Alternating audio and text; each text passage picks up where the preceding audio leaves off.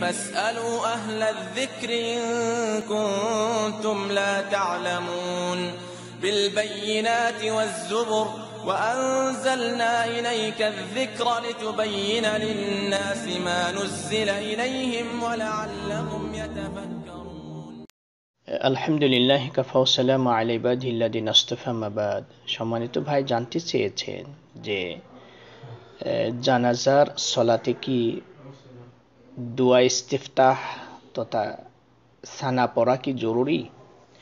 আকুল বিল্লাহি তৌফিক।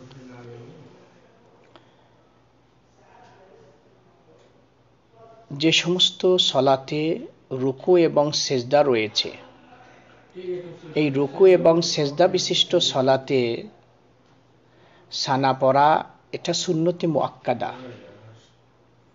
সানা পড়তে তাকিদ প্রদান করা হয়েছে, যেমন সকল ফরজ সালাত, নফল সালাত, দুই ঈদের নামাজ, সূর্য চন্দ্রগ্রহণের নামাজ প্রভৃতি নামাজ, যেই নামাজে রুকু সেজদা রয়েছে সেই সকল নামাজে সানা পড়াটা সুন্নতে মুআক্কাদা। ওয়াম্মাস সালাহ আল্লাতী লাইসা ফিহা রুকু ওয়ালা সুজুদ কাস-সালাতি আলাল মাইয়িত।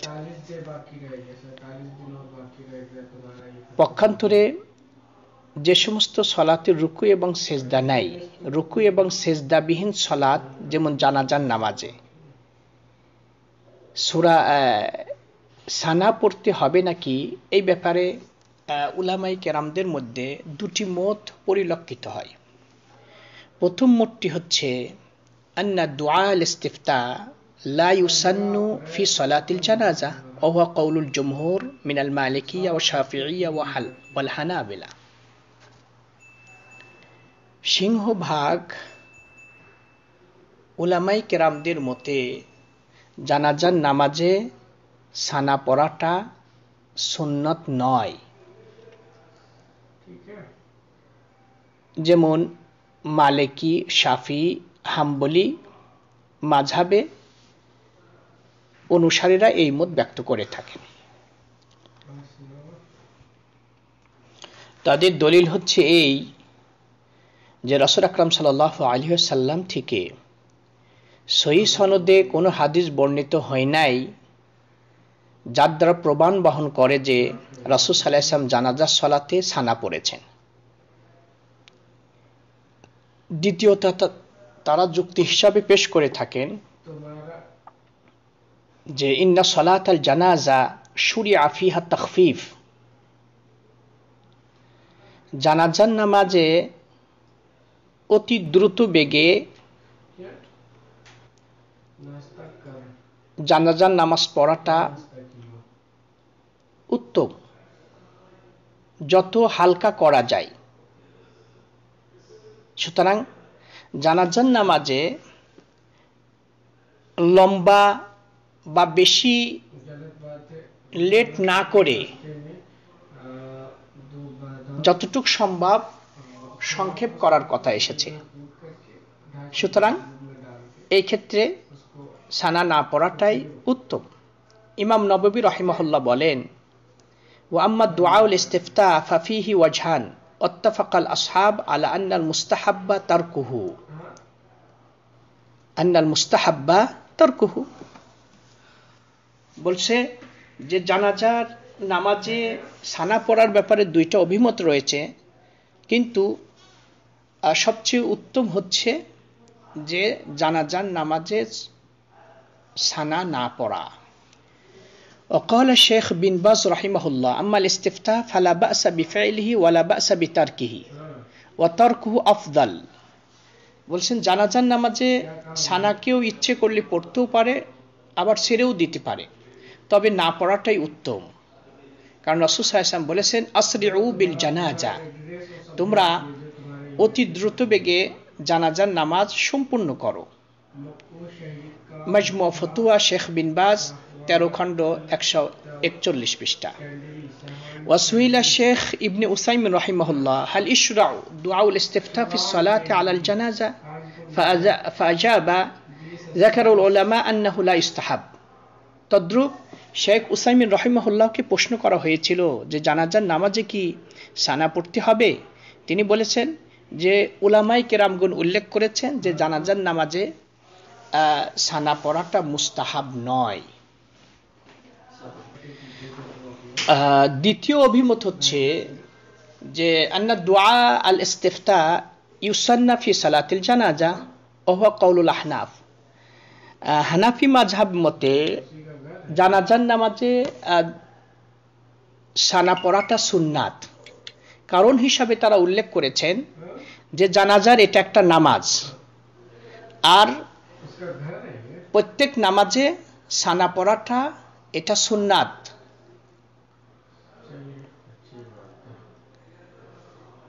এই ক্ষেত্রে হানাফি মাযহাবে কিন্তু জানাজার নামাজে সূরা ফাতিহা পড়ে না। কারণ সূরা ফাতিহা না পড়ার কারণ হিসেবে তারা উল্লেখ করেছে এটা নামাজ নয় বরং দুয়া। আর সানা পড়ার ক্ষেত্রে তারা কারণ হিসেবে উল্লেখ করেছে যে এটা নামাজ।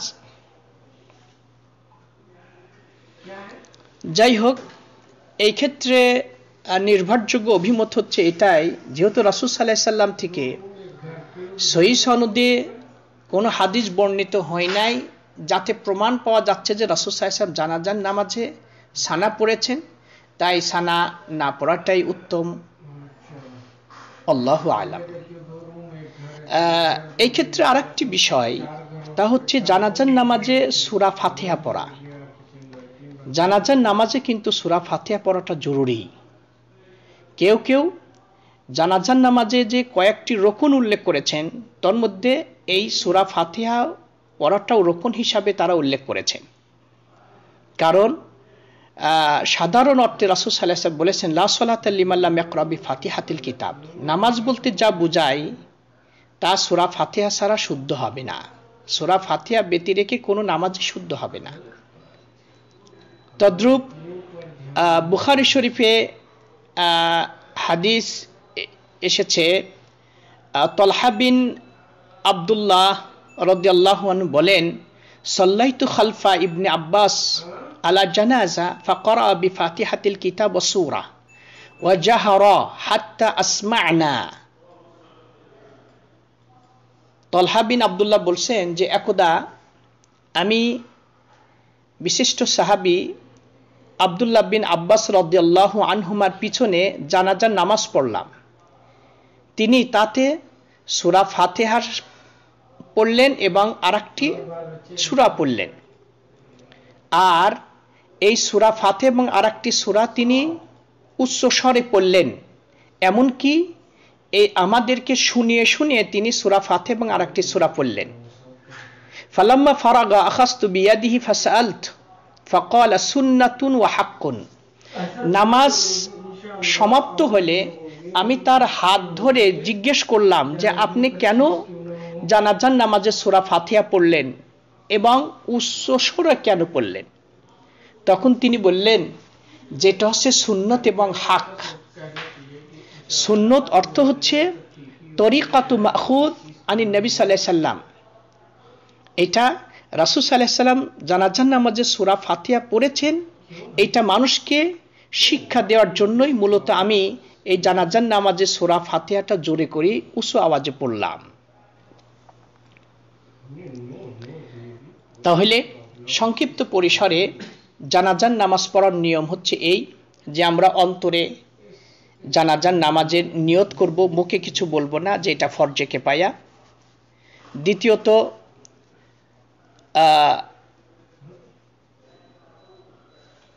তাকবীর দেব, তাকবীর দেওয়ার পর ডাইরেক্ট আউযুবিল্লাহ বিসমিল্লাহ পড়ে সূরা ফাতিহা পড়ব। সূরা ফাতিহার পরে ইচ্ছে করলে ছোট একটি সূরা, সূরা ইখলাস, সূরা আসর অথবা ছোট কোনো সূরার কয়েকটি আয়াত পড়া যেতে পারে।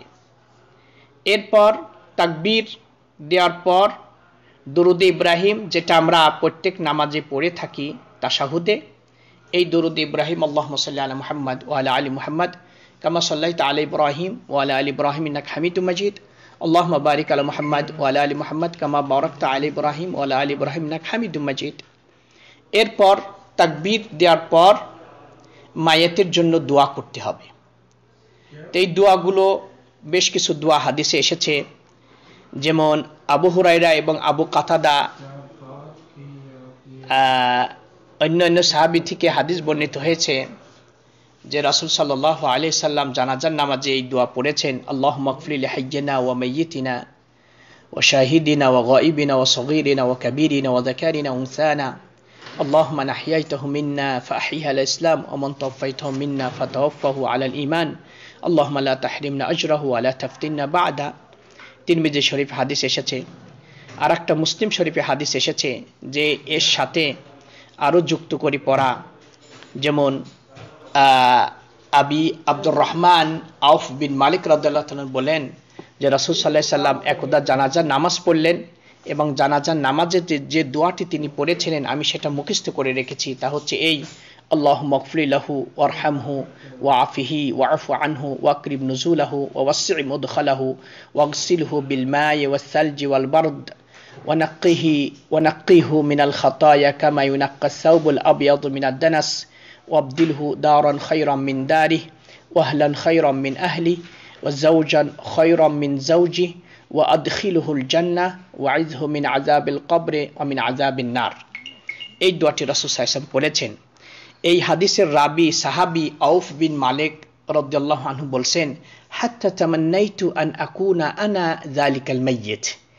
এই দোয়ার অর্থ এতটাই চমৎকার যে রাসূল সাল্লাল্লাহু আলাইহি ওয়াসাল্লাম যে জানাজার নামাজে মাইয়েতের জন্য এই দোয়াটি পড়লেন, সাহাবী আউফ বিন মালিক বলছে যে আমি ইচ্ছা পোষণ করলাম, হাই আজ যদি আমি মারা যেতাম আর রাসূল যদি আমার জানাজার এই দোয়াটি পড়তেন তাহলে কতই না ভালো হইতো।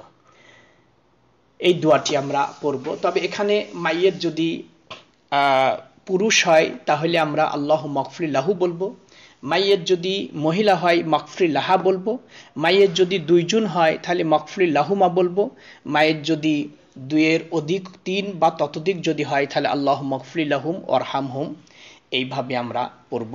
আল্লাহ রাব্বুল আলামিন প্রতিটি ক্ষেত্রেই আমাদেরকে তৌফিক দান করুন, আমরা যেন কোরআন সুন্নাহ অনুপাতে যাবতীয় কার্যাবলী সম্পাদন করতে পারি।